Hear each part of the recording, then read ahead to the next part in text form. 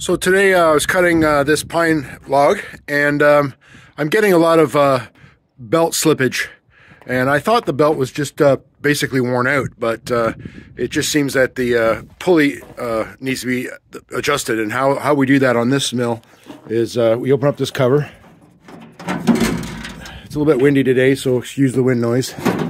So this sawmill basically runs on traction on the blade on a wheel that is being turned by the engine. So it's basically a direct drive system. So we've got quite a loose belt, and I can hear it, and it's shiny, so I know it's spinning because it's too loose. So to adjust this mill is pretty easy. I know I've seen other mills where they have like an idler that puts pressure on the belt. That may be a good system because you should never have to adjust it, but I know I've seen some YouTubers that still have problems with that. So basically on this mill here, which is the Forest West 16-inch 15 horsepower mill, basically a Chinese import, you get just like these adjusting screws that bolt the motor down to the plate. And then what you have is, I've already loosened these. If I can find my wrench,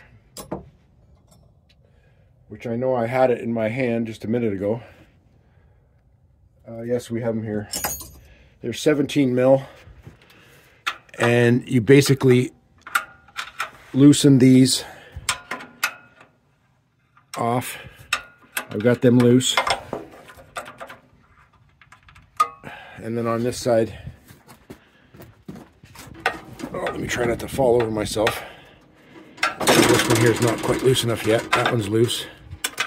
That one's loose. So we loosen those four off, and then that allows us to crank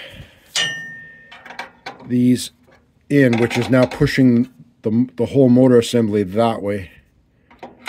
You want to do it equal turns. I'm going to take an alignment of it after I'm done, but to be safe that you're not doing it wrong, just basically turn them the same. Let me get the camera in the right spot here without my thumb in the way.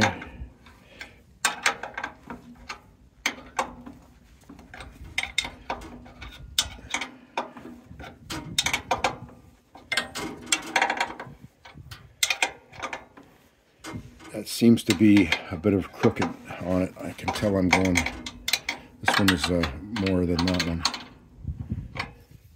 So let's bring that back a bit.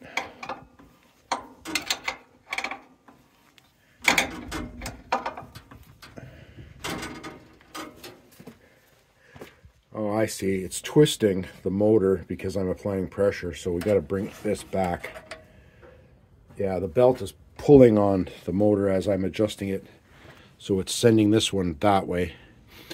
So maybe lock down this and only pivot it with the one. So let's go back and check and see where we've got it.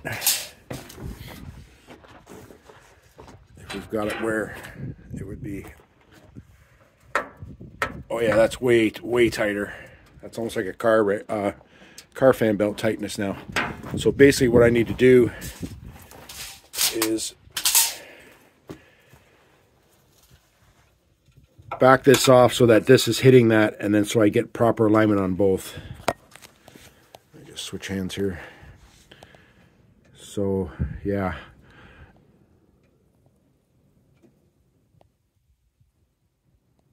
I guess I can put a pry bar in there and bend it back, or just do what I said earlier and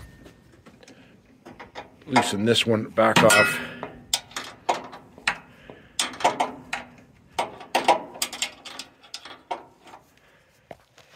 To get this one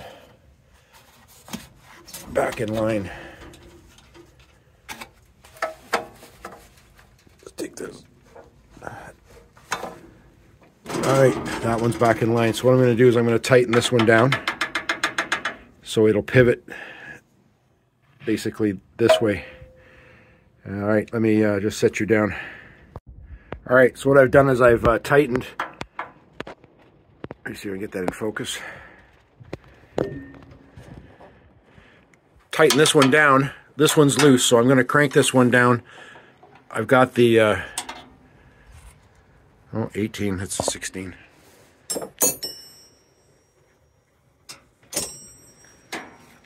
I think it's a 16. Yep. So I'm going to line this up with the same amount of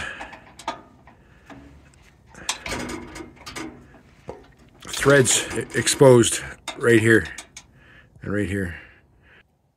I hope this video turns out. Anyways.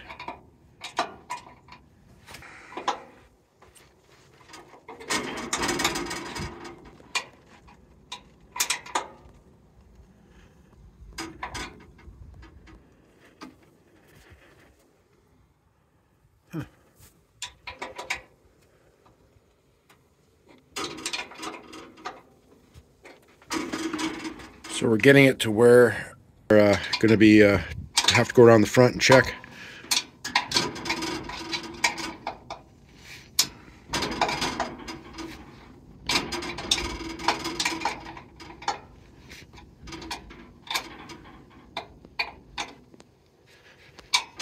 Like so. See what we got around the front.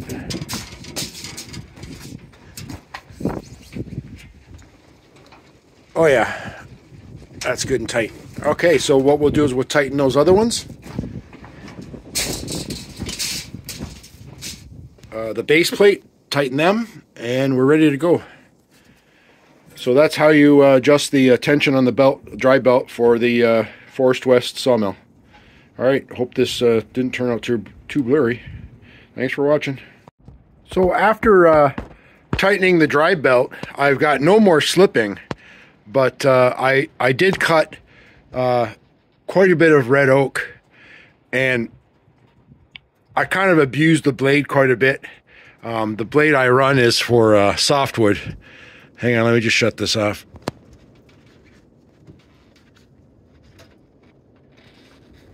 There. All right, the blade I run is meant for softwood. I guess the pitch of the blade and the number of teeth and the angle of the pitch tells you what kind of wood you should cut with it. So I had a new blade installed prior to doing quite a large oak log like that one there, and the last few cuts of the oak was pretty slow. I've got another video on that one I haven't uploaded yet, but I'll get to that. But starting on this white pine, which is relatively soft, yes, this is a big piece of wood. The amount of wave that was happening was crazy. Like the blade was pitching straight up and climbing up the log, and really not cutting well at all. Let me just flip this over. So I don't know if you can see down there the waves on the right-hand side of this piece of wood that I was cutting. Usually you get waves when you hit knots, because it's a harder spot in the log, and the waves will make it climb and lower. But I was just getting huge waves, and so I thought, well, that's weird. So I put a brand new blade on it, and I just cut this piece I'm holding. So you can tell the difference between the left side of this cut and the right. With the new blade is on the left, and the used blade, the beat up blade, obviously. See, the weird thing is it felt sharp to my finger. My fingernail test, but obviously it is not. But that new blade, that's dead straight. So there you go. So I know a lot of guys complain about waviness of their cuts, and I know it has a lot to do with the type of tree and the knots in the tree, like this one has there. But that is huge difference just with a brand new blade. But anyways, yeah, just add this onto the back end of this video then.